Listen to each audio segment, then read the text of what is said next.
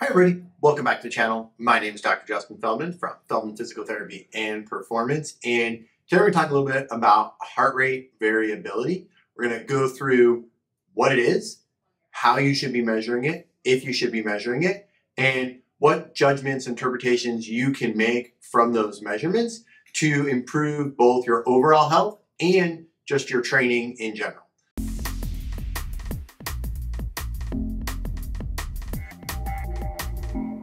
So start off a little bit here. What is heart rate variability? So heart rate variability is different from your heart rate in that we're talking about the variability of times between the beats. So if your heart rate is, say, 60 beats per minute, it's not exactly beating once per second, right? It might be beating a little bit off from that, and we kind of hope that it is. And so we're measuring the variability between those beats. And so it's going to be measured in milliseconds. Now, unlike your heart rate, or let's say your resting heart rate, where we're looking, and we could generally make a judgment about somebody's health based on their resting heart rate, we're looking for that resting heart rate to be lower. Lower is generally a better number. With your heart rate variability, we're actually looking for more variability. So higher numbers are generally better. The other thing with heart rate variability is that you can't compare your number to my number. So our two numbers will be different. Resting heart rate, we can usually say, hey, if my resting heart rate's in the 40s and somebody else's is maybe in the 60s, we can make a general interpretation of the two of us compared. With heart rate variability, that's not so. So really, when you're looking at this, just compare your numbers to your numbers. We're measuring the balance in your nervous system between your parasympathetic nervous system, so you're resting and digesting, and your sympathetic nervous system, which is more your fight or flight. And the more you're getting into sort of that resting state, right, the higher we're going to see those numbers, and the more you're going to be able to adapt to different stresses of life and recover. The more stress you're under, and this can be physical stress, emotional stress, mental stress, any sort of stress, the lower your heart rate variability is going to go, which means you're in more of that sympathetic state. And so that's more of that fight or flight state. When we're looking at this, the benefit of this is that we're able to measure total body stress. So we're not just measuring, say, stress on your cardiac system based on your heart rate or other stuff like that. The amount of sort of chronic or like level of inflammation in your body has been shown to really affect this number. And so for different cases of sort of chronic disease and different things, we will see this affect your heart rate variability, which makes it a really interesting way to measure health. Now, we're going to talk about how to track it. But before we get into how to track your heart rate variability, if you're finding this video useful, helpful, any of those things, please jump down. Hit the like button, subscribe to the channel, get more and more content like this out to you guys. So we really appreciate all the support there. So how do we track our heart rate variability? Well, thankfully, it's getting easier and easier to do recently. So you might recall, and I'll throw a link up here to this video. We talked almost 2 years ago now, I made a little video about the best devices to use to improve your health. And they weren't supposed to be for training, this was just to improve your overall health. And the ability to measure this was one of the metrics that we used. And it was interesting at the time, there was a lot of discrepancy between different devices. We weren't getting great, accurate measurements.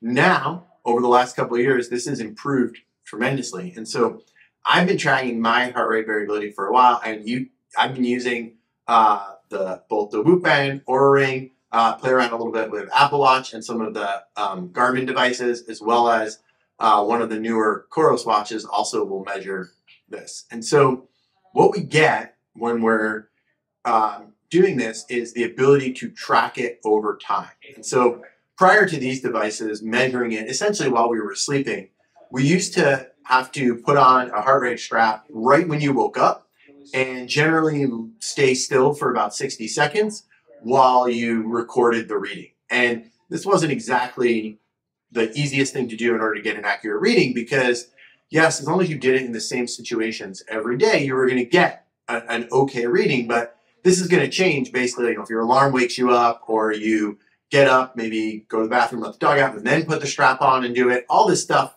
will change the results. So being able to get it accurately in our most restful state during overnight sleep is really the best thing that we can do for this. So I've been really pleased with how much both the Whoop, the Aura, the Garmin devices are lining up and giving me pretty much the same reading every morning when I wake up and look at it. And so this is really the best way to track it. It's overnight. Now, the thing with heart rate variability is because you're only comparing your data to you, we need a baseline. And so generally we tell people to be measuring this for at least 20 days in order to get your baseline before you start even making any judgments or interpretations about how you might be doing or how you're faring with different things. And then we're going to compare your 7-day average, so sort of the average of your heart rate variability over 7 days, with that sort of moving 30-day average. And then this will generally help us make both long-term interpretations and short-term interpretations. The big thing here is that you can get a little bit of information from one number when you wake up one morning and check it, but we're not going to make any major decisions off of one data point when it comes to this heart rate variability. We'll get into a little bit certain situations where that might change and that might be a little bit different. And the first one is going to be that your heart rate variability, a sudden change in this, can be indicative of sickness or illness or different, something setting on, whether it's a bacterial infection, a viral infection, any sort of thing like that. And so what we'll see is people who have been measuring their heart rate variability for a while and have a pretty good idea of where that average is, if they see a pretty quick drop one day, a lot of times that will even be before they have symptoms of anything going on. And then maybe later that day or even the next day or over during that evening, they might start to feel symptoms of being sick or not feeling good, might get a fever, any of these sort of things. And this was kind of popularized a lot with some of the COVID stuff and different things, being able to show that there's possibility of testing or finding for these illnesses before you're really even symptomatic and before you even know you have it. And so that can be useful, especially if you see that sudden dip and you have maybe a big training day planned. It might be a good idea to take an easier day because that might improve your immune system's ability to fight off whatever might be coming up. Now, if we're using this heart rate variability to track training over time, what we're really looking to do is we want to know when your body's ready to take on more load and when your body might need you to step it back a little bit. And this is where heart rate variability is really useful because it's a measure of that overall stress on your system that includes the other stressors outside of your training, whether it's work, family, other things that might be going on. And what we can see is that if we start to push through those other stresses, right? Because your body really, stress is stress to your body. And so if we start pushing through those other stressors, we start to notice little injuries here and there that might not have occurred had we not done that. It's just your body's ability to adapt and cope with the load of training decreases. Now, the other thing we see is if you are constantly pushing through a lowering HRV as you're training, you start to get into what we call overtraining syndrome, or we like to refer to it as under recovery syndrome. We can sort of use those things synonymously. And what we're seeing is your body is just not adapting to training over time. And that's becoming sort of chronic. So it's not 1 or 2 workouts in a week or something like that. That was a lot higher than you could adapt for. It's becoming sort of your standard that you're not adapting to it. And then you start to see more severe injuries. And these are the things that take a long time to come back from. As your body stops adapting to your training, you start to have all sorts of other physiological things going on that will really affect your ability to maintain your overall health. And we want to be really careful in these situations. And one of the reasons we call it under recovery syndrome is because a lot of times what we're finding it's not so much that maybe your training load is significantly higher than we want it to be, but it might be that you're not spending enough time sleeping, recovering, we're not getting the diet and the other things into our body that can really help us recover. And so we're just not adapting to the training. And so the other way it's referred to is sort of like maladaptive training syndrome. And so it's not that what you're doing is necessarily too much, but your body's not adapting to it and you need to make a change. And this is where noticing these things in our HRV can help us make that change before we start to have that injury or illness or anything like that. And so this is why I think that for athletes and general population alike, tracking this can be really helpful, because whether you're training for a really big triathlon or marathon or just training to get through life and get through every day, if we start to see that all of a sudden your body's not adapting to the stress you're putting on it, and that could just be work, right? We can make a change. We can go for a recovery walk. We can start to spend more time working on different recovery strategies, mindfulness strategies, relaxation type things, take more time for that before we end up with a bigger health problem. And we see that as we push through these things, we have rising levels of chronic inflammation, which is also associated with different diseases and other negative things that we don't want. And we can recognize the early signs of that with this HRV data and combat it before we have a problem. And anytime we can do that, it's, invaluable information.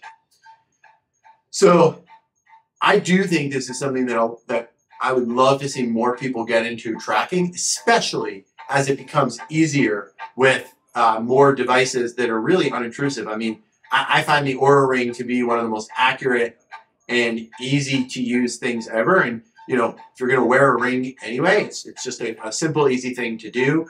And so same sort of idea, right? Whoop band just sits on here. You can measure it. If you're going to wear a watch, you've got so many options of watches that are great at tracking this. And maybe we'll create another video later with the differences between each device and how they track it. What I want to do last here is I want to end with a little bit of a case study to sort of show how we can use this information. And so good news is that I've been tracking this information on me for a really long time. And so I get to be the case study. So just recently trained and completed the Ironman up in Lake Placid, and I've been tracking my HRV for 4 or 5 years-ish now. And so I got a lot of data. And my rolling average is roughly in the low 60s, high 50s for my normal. And as I got into more and more training and the training volume really crept up, I started to notice that it was creeping up into the 70s, which was great for me because I knew that I was adapting to the training. And I would actually notice after a really long training day, my HRV would be really built up for a couple of days, which was great. Exactly what I'm looking for, showing me how I'm adapting to the training. Then comes race day. And one of the things I started to notice leading up to the race was 4 or 5 days before the race. One, we were in a strange place. I was staying in a hotel, and I don't sleep great in strange places. And I started to notice my HRV coming down. I just wasn't getting the recovery I wanted. Also, there was probably a fair amount of stress, whether I want to admit it or not, about how the race was going to go and the logistics and all that stuff. And so I wasn't too worried about that. And in fact, I pay attention to this stuff pretty regularly, but leading up to an event, day or two before, and especially the day of, I intentionally don't look at it because I don't want it to affect my mindset going into the competition, because I know I'm going to do it and I'm going to push myself sort of no matter what that data says. Now, did the race. Following the race now, my HRV has barely broken 48 after the race. So prior to the race, I was in the mid to high 70s. My long-term average is in the high 50s, low 60s. And now I'm really struggling 3 weeks out now to break 48 or 50. And so to me, this is a great way to know that even though my body is feeling like it's coming back and things are starting to feel good, it is far from recovered. And what I will see is as I do a workout, light run, easy bike ride, anything like that, instead of seeing my HRV climb over the next couple of days, like I was when I was really training and everything leading up to the race, I will see my HRV dip for a couple days. And so I've sort of been doing 1 day on, 2 days off. And this allows me to slowly start creeping back into things, but really paying attention to what's going on.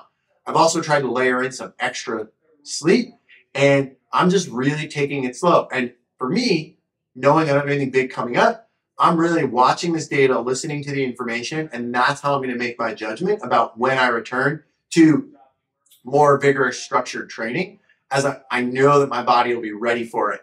And I want to be super careful not to rush back into things too soon, because I don't want to end up with an injury that affects me for months or long term going on after that. So that is HRV in a nutshell, how you can use it and why I think you should track it. Any questions, please go ahead and post them down in the comments below. If you have a favorite device, something you like to use, let us know down in the comments below, and we'll see you back here real soon.